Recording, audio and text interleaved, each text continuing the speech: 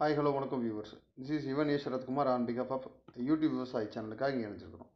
இன்றைக்கி இந்த வீடியோவில் முழுக்க எதை பற்றி பார்க்க போகிறோம் அப்படின்னா, ஆனைக்கொம்பன் ஈ. பேர் என்னடா பயங்கரமாக இருக்குது அப்படின்னு யோசிக்கோன்னா, இது வந்து ஒரு வகையான பூச்சி, கொசு வடிவிலான இந்த பூச்சி நெற்பயிரில் இப்போ ஒரு பெருத்த சேதத்தை ஏற்படுத்திட்டு இருக்குது. ஸோ மெயினாக பார்த்தீங்கன்னா இதே மாதிரி டெல்டா மாவட்டங்கள் மற்றும் காஞ்சிபுரம், திருவள்ளூர், செங்கல்பட்டு இந்த மாவட்டங்கள் மட்டும் இல்லாமல் எங்கெங்கெல்லாம் வந்து பரவலாக நெற்பயிர் அதிகமாக விளையுதோ அந்த மாவட்டங்கள் எல்லாத்துலேயுமே இது ஒரு பெரிய பிரச்சனை ஏற்படுத்திட்டு இருக்கு. இன்றைக்கி அந்த பூச்சியை பற்றின தகவல்களையும் அதை எப்படி கண்ட்ரோல் பண்ணுறது அப்படிங்கிற பற்றின மட்டும் தான் இந்த வீடியோவில் பார்க்க போகிறோம். இந்த பூச்சி பார்த்திங்க அப்படின்னா ஈ வகையை சேர்ந்த கொசு உடலமைப்பை கொண்ட பூச்சி. பார்க்கறதுக்கு வந்து கொசு மாதிரி இருக்கும், ஆனால் பேசிக்கலி இது ஒரு ஈ வகையை சேர்ந்த ஒரு பூச்சி ஆகும். இந்த பூச்சி பார்த்திங்க அப்படின்னா முட்டையிட்டு புழுக்களாக குஞ்சு பொறித்து அந்த புழுக்கள் வந்து அந்து பூச்சிகளாக மாறி அது நோய் காரணியவோ அல்லது அது வந்து ஒரு பெரிய சேதத்தை ஏற்படுத்தக்கூடிய ஒரு தகவமைப்பை கொண்டது. இது இந்த பூச்சியை பொறுத்த வரைக்கும் புழுக்களாக இருக்கும் பொழுதும் சரி, அந்து பூச்சிகளாக மாறினதுக்கு அப்புறம் சரி, ரெண்டு சேதில் வந்து இந்த பயிருக்கு வந்து பெருத்த சேதத்தை ஏற்படுத்துறது. இந்த புழுக்கள் எப்படி கண்டுபிடிக்கிறது? இந்த நிறையா புழுக்கள் இந்த மாதிரி மேய்ஞ்சிட்டு இருக்கும். இலை தின்னும் புழுக்களும் இப்படி தான் இருக்கும், இலையை சுரண்டு தின்னு பச்சையாக திங்கிற புழுக்களும் இப்படி தான் இருக்கும்.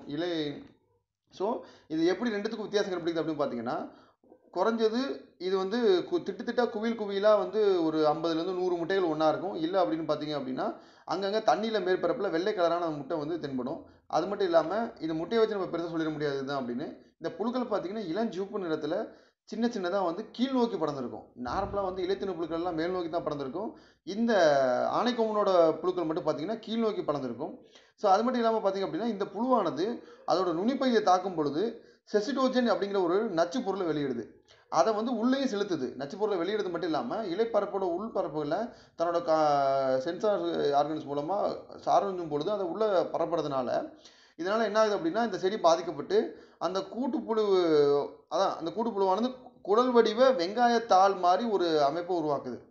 ஸோ இந்த புழுக்கான வயசு பார்த்திங்க அப்படின்னா 8 நாள்லேருந்து 10 நாள் வரைக்கும் இருக்கும். இந்த புழு கூட்டுப்புழுவாக மாறினதுக்கப்புறம் தான் அதிகப்படியான தாக்குதல் ஏற்படுத்துறது. இந்த கூட்டுப்புழுவாக மாறினதுக்கப்புறம் பார்த்திங்க அப்படின்னா நான் முன்னாடி சொன்ன மாதிரி இந்த செசிடோஜனுங்கிற நச்சு பொருளை இந்த கூட்டுப்புழு ஸ்டேஜில் இருக்கக்கூடிய அந்த புழுக்கள் தான் அதிகமாக வந்து இந்த நோய்க்கிலுமே பரப்புது.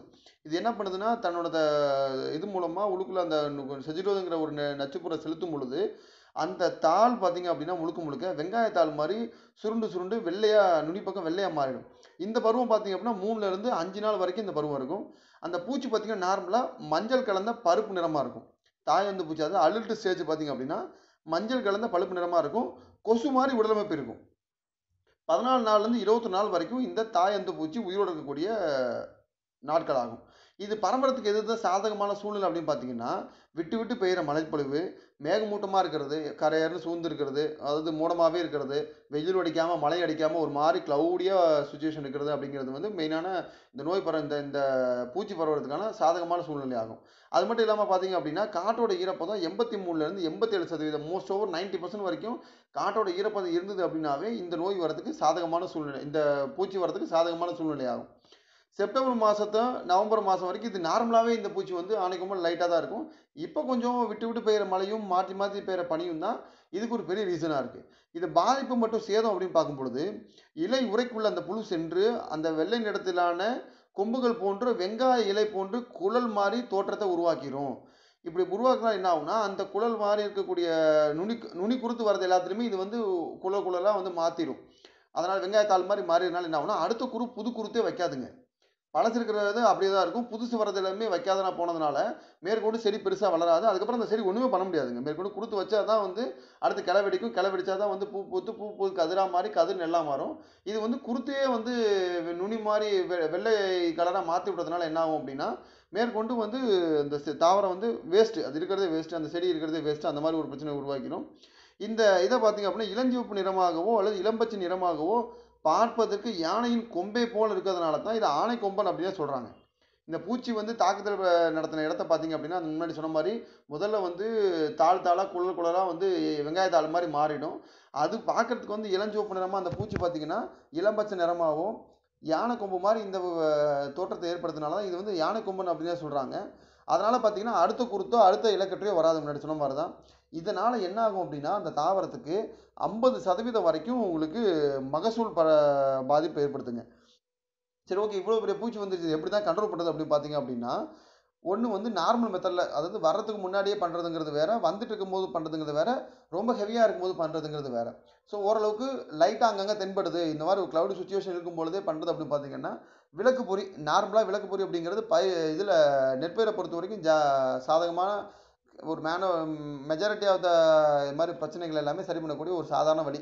ஒன்று வந்து பார்த்தீங்கன்னா லைட்டு கட்டி விட்டு இரவு இடங்களில் வைக்கலாம். இல்லை அப்படின்னா சோலார் விளக்கு பொருட்கள் இன்றைக்கி மார்க்கெட்டில் ஏகப்பட்டது கிடைக்குது, அதை இது பண்ணிக்கலாம். அதுக்கப்புறம் பார்த்தீங்க அப்படின்னா அறுவடை முடிஞ்சதுக்கப்புறமா அந்த நிலத்தை உழுது விட்டுறணும்.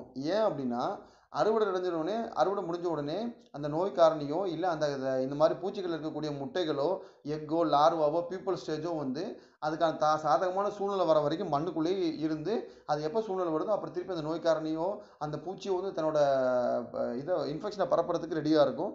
ஸோ அறுவடை முடிஞ்ச உடனே அந்த இடத்த வந்து சுத்தம் பண்ணி விட்டுறது அப்படிங்கிறது ரொம்ப நல்லது. அது மட்டும் இல்லாமல் காலம் தாழ்ந்த நடவு முறைகள்.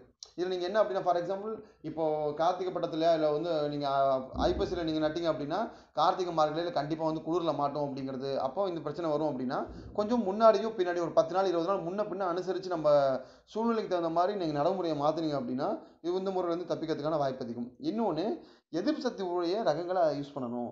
ஆடுதுறை 45, ஆடுதுறை 48, ஆடுதுறை 39, மதுரை 3, இந்த மாதிரி ரகங்கள்லாம் பார்த்தீங்கன்னா இந்த ஆணைக்கொம்பனிக்கு எதிர்ப்பு சக்தி உடையது. இந்த மாதிரி எதிர்ப்பு சக்தி உடைய ரகங்களை ஆரம்பத்திலே சூஸ் பண்ணுறது மூலமாக இந்த மாதிரி பூச்சி தொல்லை இருக்கிறத கட்டுப்படுத்தலாங்க. சரி, ஓகே, வந்து போச்சு, இது எப்படி தான் கண்ட்ரோல் பண்ணுறது அப்படின்னு பார்த்தீங்கன்னா மருந்து தெளித்து கண்ட்ரோல் பண்ணலாம். மருந்து பார்த்தீங்கன்னா 2, 3 காம்பினேஷன் யூஸ் பண்ணுறாங்க. ஒன்று வந்து தயோமித்தாக்சோம் 25WG, இந்த குருணை மாதிரி இந்த மருந்து இருக்கும். ஸோ இந்த மருந்து என்ன பண்ணலாம் அப்படின்னா 60லேருந்து 80 கிராம் வரைக்கும் ஒரு ஏக்கருக்கு ஸ்ப்ரே கொடுக்கலாம். அது மட்டும் இல்லாமல் ஃபிப்ரோனில் 5SC அப்படிங்கிற ஃபார்முலேஷனில் 250 மில்லி ஏக்கருக்கு. ஃபிப்ரோனில் அப்படிங்கிறது ரீஜென்ட் அப்படிங்கிற பேர் ஃபெமிலியர் பிராண்டு. அது மட்டும் இல்லாமல் பார்த்தீங்க அப்படின்னா குளோரிபெரிபாஸ் 25EC, 50EC, 10EC, இதை வந்து டிபெண்டிங் அப்பான் அதோட இன்ஃபெக்ஷனை பொறுத்த மாதிரி மேலே ஸ்ப்ரே கொடுக்கலாம். இது தனியாக கொடுக்கலாம். ஒன்று குளோரிபெரிபாஸ் ஃபிப்ரோனில் கலந்து கொடுக்கலாம், இல்லை குளோரிபெரிபாஸ் தைமோக்சோம் கலந்து கொடுக்கலாம், இல்லை ஃபிப்ரோனில் ப்ளஸ் தைமோக்சோம் கலந்து கொடுக்கலாம். காம்பினேஷன் அப்படிங்கிறது அந்தந்த இருக்கக்கூடிய இன்ஃபெக்ஷனை பொறுத்து